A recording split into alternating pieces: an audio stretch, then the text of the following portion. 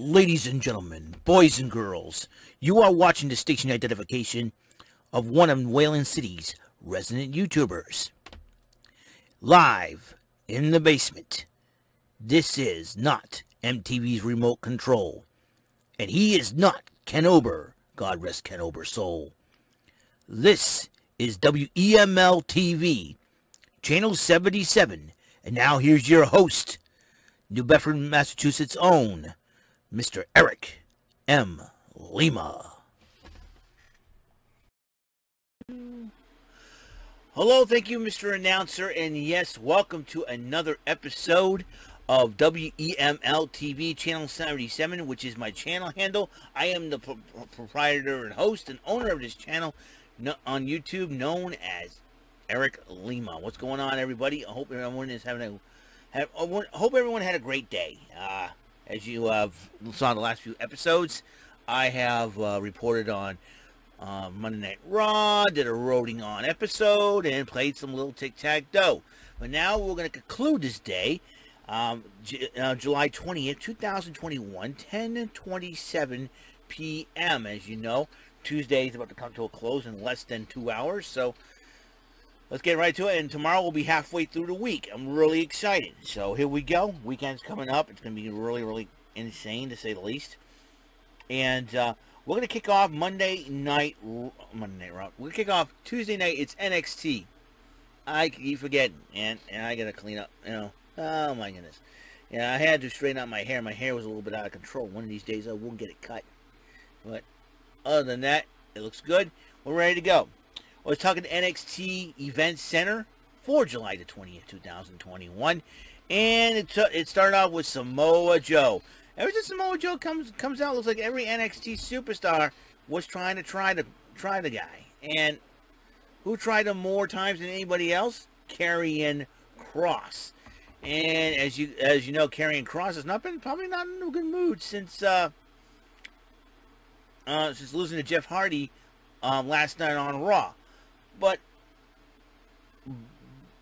ever since Kross took out Samoa Joe with the cross jacket sleeper hold, and it seems to me that Samoa Joe wants a piece of him. He's calling out Karrion Kross, and William Regal tried to be the voice of reason, said you can't be calling out superstars, and he said no. The agreement is when unless provoked, consider me provoked.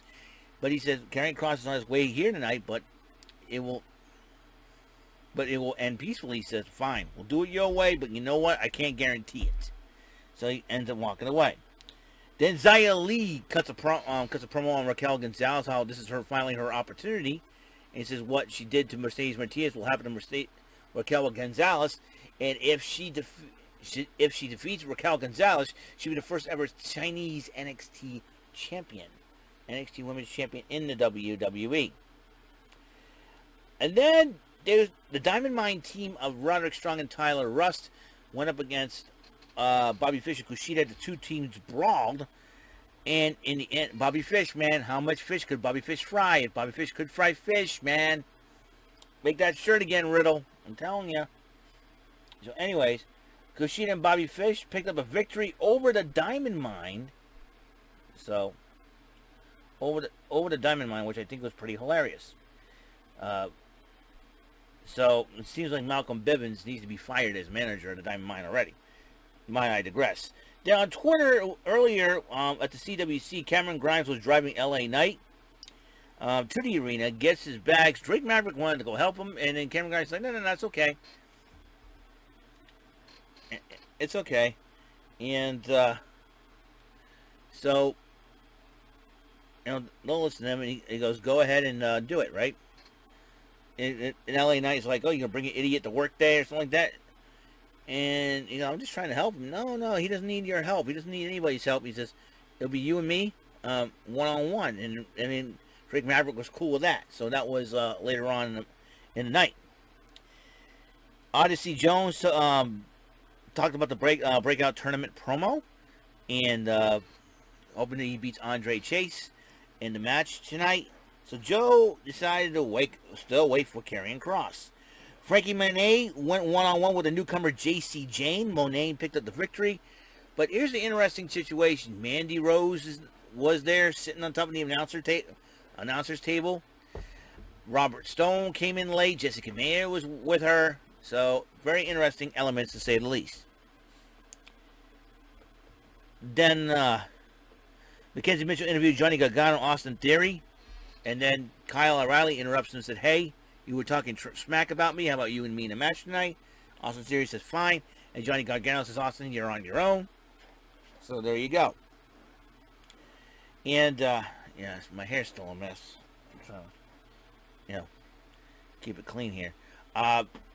Wade Barrett interviewed Bronson Reed, and Bronson Reed says, I'm going to try to bounce back, and the best way to do it is go after one of the best NXT competitors, and Adam Cole, baby. So, next week, but the next 2 weeks, NXT, because of the Olympics, NXT will be invading Sci-Fi, so they'll be on Sci-Fi. I believe it's Channel 62 here in New Bedford, if I'm not mistaken.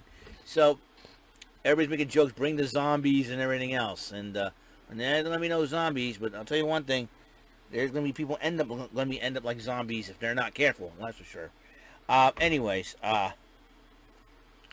so the next 2 weeks, NXT will end up being on Sci-Fi with already 2 matches on the card. In fact, Bronson Reed said next week he'll face Adam Cole on NXT on Sci-Fi. So it'll be a whole lot of fun there. Like back in the day, here we go again, right? So Kyle O'Reilly went one-on-one with Austin Theory. It was a great scientific matchup, but Kyle O'Reilly did win in the end by submission, and there we go. Did win in the end by submission, but has that Ken Shamrock mindset of not letting go of the hold. So there you go. So Mackenzie Mitchell interviewed Raquel Gonzalez and Dakota Kai about tonight's women's title match against Xia Li, and they were determined. Raquel Gonzalez is determined to beat Xia Li. And then they had this. Now the Legado del Fantasma was trying to copy Hit Row, but Santos Escobar says, "Nah, I'm not going to do it. I changed my mind." That's fine. We don't want to hear the mariachi band, because you're trying to copy, Yeah, sure, whatever. So, anyways, he was talking about how he's going to be the North American champion. Hit Row comes out, interrupts both teams brawl to the point where Joaquin Wild got a guitar to the back. It's going to be something else. And everybody's saying with Hit Row, which is really cool. Hit Row's cool. I like Hit Row. Who better than Top Dollar? Not nada. I like that guy. Anyways, now, after the Austin Theory lost the matchup, Johnny Gargano lost his matchup against Kross. Indy Hartwell and Candice LeRae lost the tag team titles. And, it got to the point where the infighting, Austin Theory kind of walked out. So, and rumor has it, he did work a dark match on SmackDown, teaming with Harry Smith. That's what he's going to go by. The British Bulldog, Davey Boy Smith Jr. He's going by his real name, Harry Smith, to take, and I forgot who they took. I think they took on Odyssey Jones and Zion Quinn, a.k.a. Daniel Vidot. So maybe Austin Theory may be going over to SmackDown and forming a team with Harry Smith. That would be an interesting team, to say the least. So, Samoa Joe still waiting for Karrion Kross. Regal tries to once again speak, be a voice of reason. Samoa Joe says, I can't guarantee anything. So the NXT Breakout Tournament matchup, round 1, Andre Chase, formerly known as Harlem Bravado, went up against Odyssey Jones, and it was a good matchup. Odyssey Jones did pick up the victory over Andre Chase. And Mackenzie Mitchell interviewed the NXT Tag Team Champions, MSK, and we're about to hear what MSK stood for.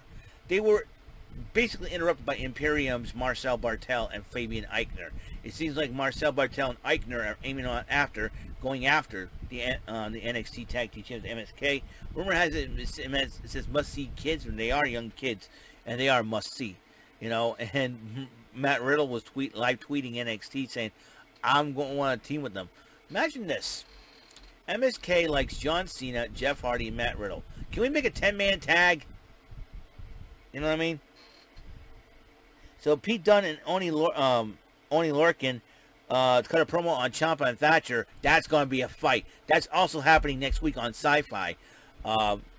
Dunn and Orny Lorcan versus Tommaso Ciampa and Timothy Thatcher. That's a fight now. Well, love to see. Pay me good money to see that one. LA Knight went one-on-one with Drake Maverick, and Maverick did pick up the victory after a lot of goofiness happened between him and between LA Knight and Cameron Grimes, and then he forced Grimes to hit Maverick, and Drake. And I'm like, he didn't want to do it. Like, he doesn't mind doing all the stuff a butler does, but punching people in the face, that's not Cameron Grimes. Cameron Grimes respects Drake Maverick. All right, I'm going to say, I would have, if I was a butler for LA Knight, I said, dude, listen, the reason why I'm your butler because I lost the match to you. I'll clean your dishes, I will make your food, I will, vacuum your carpets and everything else in between. But I am not going to interfere in your matches for you. I am not going to hit people that you hate because I don't hate them. And if you make me hit one more person, I'm going to hit you. That's what Cameron Grimes should have said to freaking LA Knight. Anyways, because being a butler, punching people in the face was not part of the job. LA Knight, dummy, yeah. What a dork. Anyways, so Joe almost attacked a driver that looked like Karrion Kross, but he was the driver of Karrion Kross's car. He said, he told me to park the car. He's already inside. So they had the NXT championship matchup, women's championship matchup between Raquel Gonzalez and Xia Li. Xia Li took it right to Raquel Gonzalez. God respect Xia Li. I was hoping she would walk up, but also Xia Li did work another dark match on SmackDown against Aaliyah. I think I said this, and Xia Li won. So, but then Raquel Gonzalez did pick up the victory over Xia Li after Xia Li made a mistake. So, then was Dakota Kai and Raquel Gonzalez walk out. Joe calls out Karrion Kross, but then Kross responds, and then Regal was laid out. And so that ends that. Samoa Joe tried to come and stop Kross, but then all of a sudden he was too late and he got upset. William Regal should have known that Kross was going to do this. The mind games by Karrion Kross, man. And I'll tell you one thing right now. If I were Regal, if I recovered from that, I say, Joe, you got your match. NXT title on the line. Takeover. Yeah, NXT Takeover 36 will happen the Sunday after Sunday night after SummerSlam. That's right, SummerSlam this year's on a Saturday, which is pretty cool. I don't mind it at all. It'll be great. So that is all the time we have on the show for the NXT Event Center for July the 20th, 2021. And I'm tired. That's why I'm stumbling on my words a little bit. So it is time for me to get some shut-eye here after I upload this video. All right? So I will bid you adieu. Good night. And I will see you later on the next episode, 395 of WEML-TV, Channel 77. Until that day comes. Tomorrow is Whammy Mania Wednesday. That means I'll be playing Press Your Luck once again. The 80s version and today's version as well. Not only that, we'll see. All right? I'll see you later. Probably do another Rodent Up episode, maybe? We'll see. I'll see you guys later. You guys have a wonderful, wonderful night. Sleep tight. Peace, love. Bless out.